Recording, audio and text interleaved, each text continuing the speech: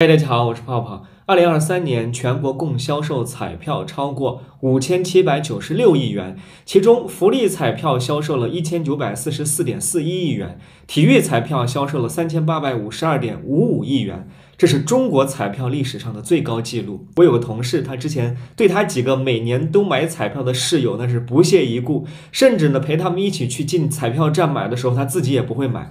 现在他开始买了。我问他，你为什么会这么转变呢？他说经历了毒打之后呢，从去年下半年开始，偶尔玩2块钱，买个晚上的梦。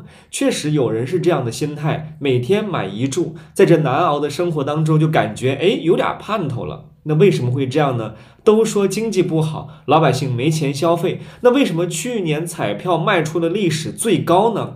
今天我们就来分析一下2个原因。原因一，发财梦。这几年经济下行，阶层壁垒固化下的彩票逆势狂涨，其实就是和韩国年轻人炒币炒的倾家荡产一样，都想抓住一种根本不存在的阶层机会。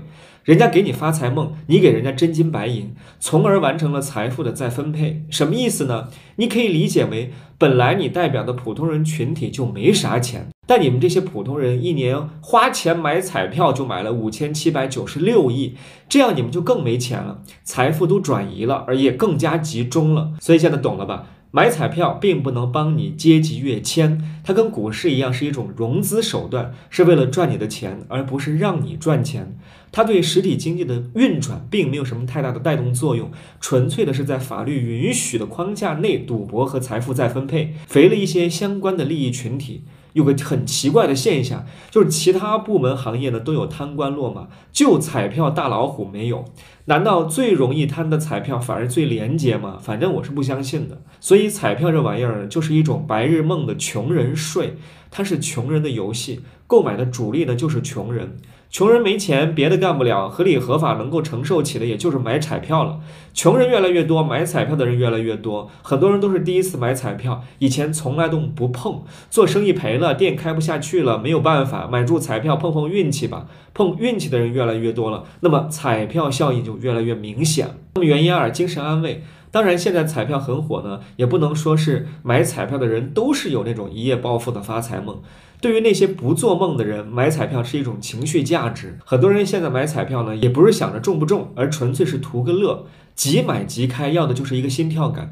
这也是为什么今天刮刮乐类型的彩票特别火，就跟买盲盒一样。而彩票呢，堪称是盲盒的平替，这也是消费降级的一种表现。比如你走在商场里面，一边是30块钱一杯的奶茶，一边是50多块钱的盲盒，而中间呢是2块钱的刮刮乐，那很多人肯定觉得2块钱的彩票性价比更高嘛。所以买彩票也是现代人的一种解压方式，或者是烦闷生活里的一点小寄托，其本质与泡温泉、唱歌、旅行、打游戏无异。在经济学里面有个名词叫做口红效应，指的是因经济萧条而导致的口红热卖的现象。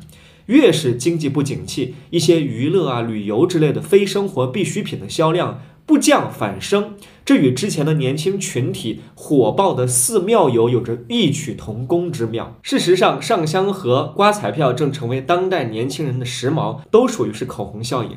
综上所述，我给大家的建议是认清现实。如果你是有发财梦想买彩票，那是行不通的。你要明确，无论投入多少资金，都根本不会中大奖。所以不要将其作为投资的方式，更不要过分投入。但如果你购买彩票仅仅作为一种娱乐方式，一种解压，那么偶尔可以玩玩。总之，生活还是要继续，要找准正确的方向，长期做正收益的事情，生活好的概率呢才会越来越高。相反，长期做负收益的事情，处境会越来越差。不知道大家认同吗？我是泡泡，拜拜。